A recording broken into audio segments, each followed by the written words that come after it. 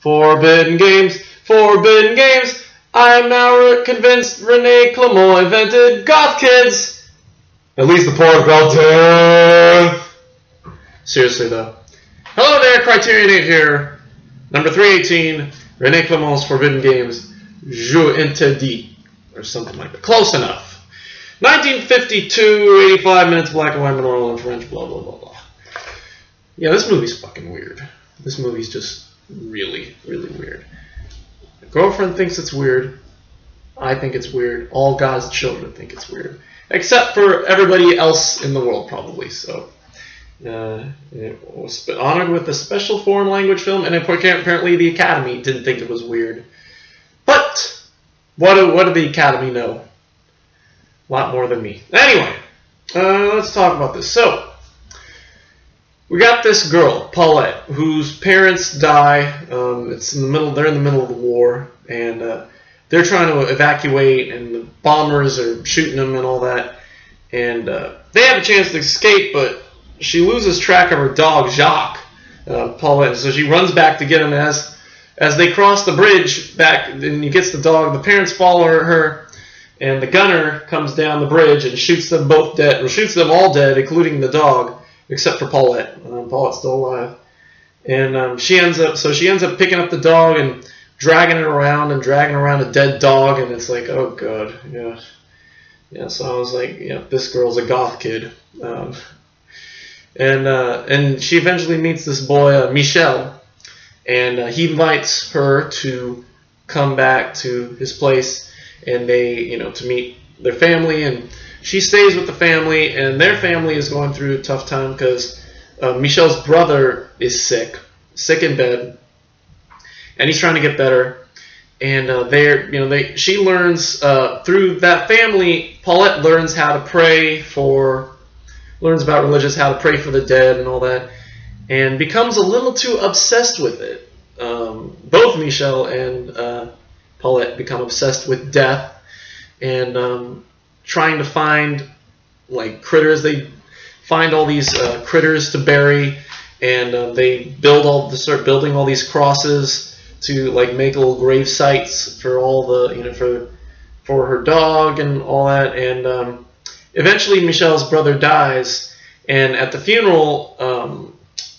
Michel steals his brother's cross, and he successfully blames it on their neighbors, who his father doesn't like it anyway. So he's quick to believe that, yeah, they did it because they're kind of assholes. And, however, he ends up finding out that Michel stole them and trying to wants to beat him to a pulp.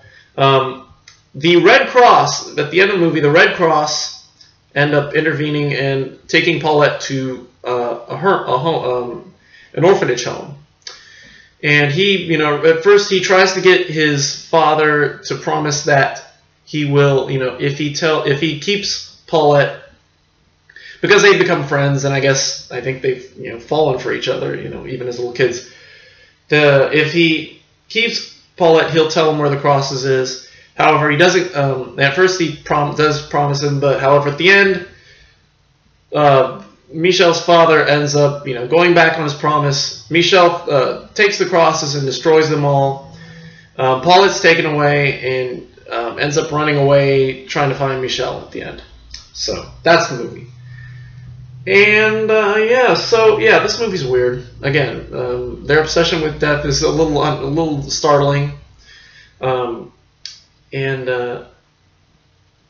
I just, it was just hard to, it wasn't hard to watch. I don't think it's a bad movie, but the subject matter is a little strange, and because of that, and even then, it was just like, I don't know, there was just something unnerving that I didn't like about these kids, I don't know. So because of that, I'm not going to give it the rating everybody else gives it. Just to solidify my opinion with the rest of you, I'm giving this a B. It's not great, but it's not bad either.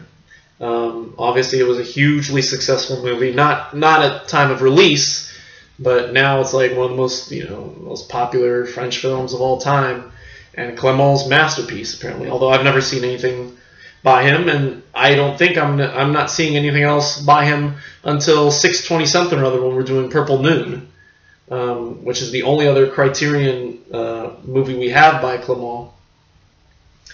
And so because of that, yeah, so I have nothing else to say about him. I mean, I guess he's a cool guy. I mean, in the interview, in the special features, he seems like a really nice guy. And he answers he has very interesting answers for his questions, and he seems kind of humble too. So it's not like not a blowhard or a pretentious guy like Godard is.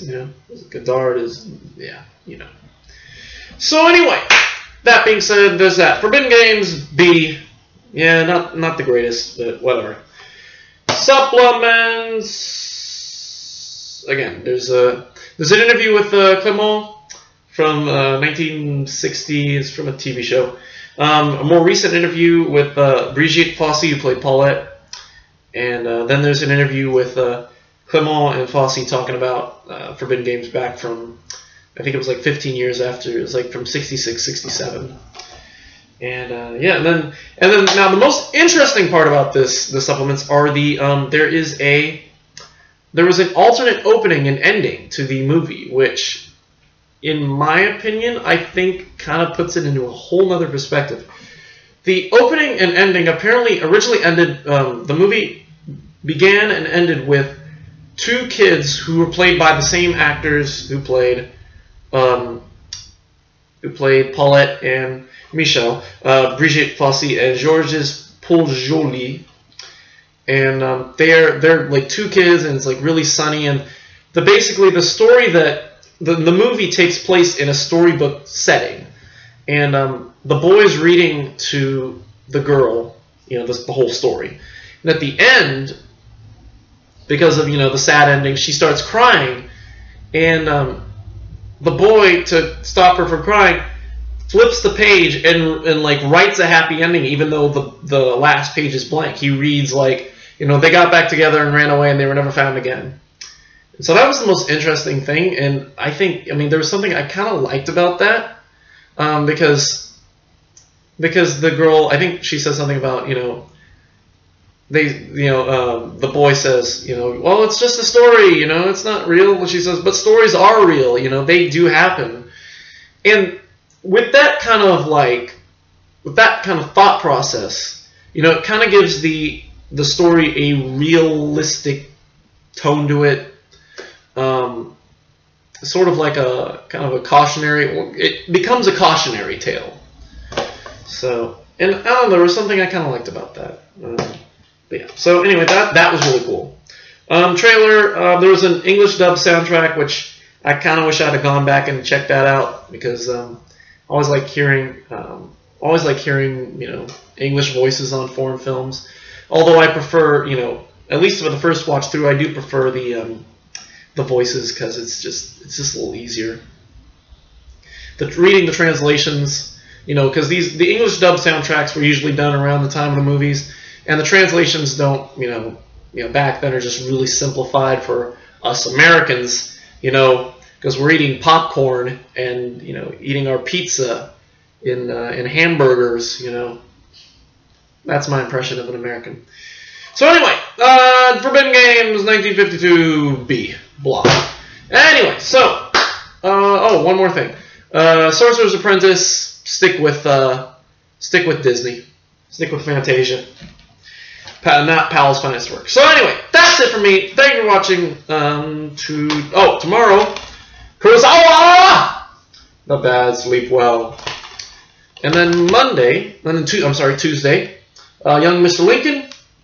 And then Wednesday, we got Birdman, The Virgin Spring. And then, in a perfect world, Thursday would be Orson Welles' The Complete Mr. Arcade. However, it still hasn't shipped. I've put some holds on a few other copies, and it will ship, but probably not by Thursday. So we're probably going to have to move ahead and go ahead and do the next one, which I happen to have right here. The Children Are Watching Us. And then we'll probably do we'll probably have to do that Sunday because it's one of those movies that I need, because it's 3 discs long. I need a whole day, to watch it all. So it's not something I can watch before or after work or something like that. It's not something I want to spend that much time with. I need like a whole day to plow through that. So anyway, and then I went ahead and so I put a hold on a couple other copies. Hopefully something will ship either tomorrow or soon. I may get stuck. I may be stuck getting copies from Azusa, which means I don't get the artwork, which I really want the artwork for, because Azusa really sucks at putting out artwork. What else can I tell you? And then after that, La Bête Humaine, Renoir, that's on its way. That is coming. And then Kind Hearts and Cornets, I put a hold on that. Hopefully that'll come soon. And then Metropolitan will be here eventually. We have a copy at our library, so at one of our libraries, rather. And we will get that in before you know it. So, and then what else? And then the Louis Malle, I went ahead and put a hold on all 4 discs, the 3 movies. Murmur of the Heart, La Comme Lucienne, and Au revoir les enfants, and the supplements. Supplements, I guess, are all on 1 disc. And originally I thought, I was under the impression that the supplements were part of the, a separate set or something, or all on the last disc rather, part of Au revoir les enfants. But there are supplements regarding the other movies. So because of that, I don't know. I'm probably gonna I may do a separate disc, review for the supplements, but I also may tack them on to other reviews because the supplements disc isn't its own spine number. So I'll probably I'm thinking, I was looking and there was I think one of them was footage of them of Malle on the filming on the set of Murmur of the Heart and La Comme Lucienne. So because of that, I think I'm gonna maybe tack that on to the end of the La Comme Lucienne review. Yeah, I don't know how to pronounce Lucienne. It's Lucienne, I think. And I'm hoping my girlfriend may be joining us for one of those reviews. Probably La Comme Lucienne, because she's seen that one. She hasn't seen, because she's a big Louis Malle fan. She has not seen Murmur of the Heart, and I think that's better off because of the subject matter of that movie.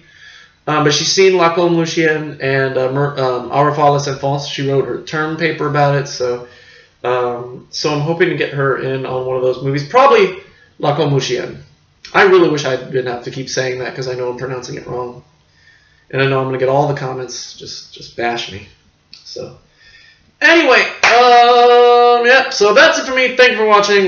Don't be goth. Well, you can be goth because goth kids are cool. But don't be stealing crosses from your dead brother. There you go. And don't carry around dead dogs. Don't be that goth.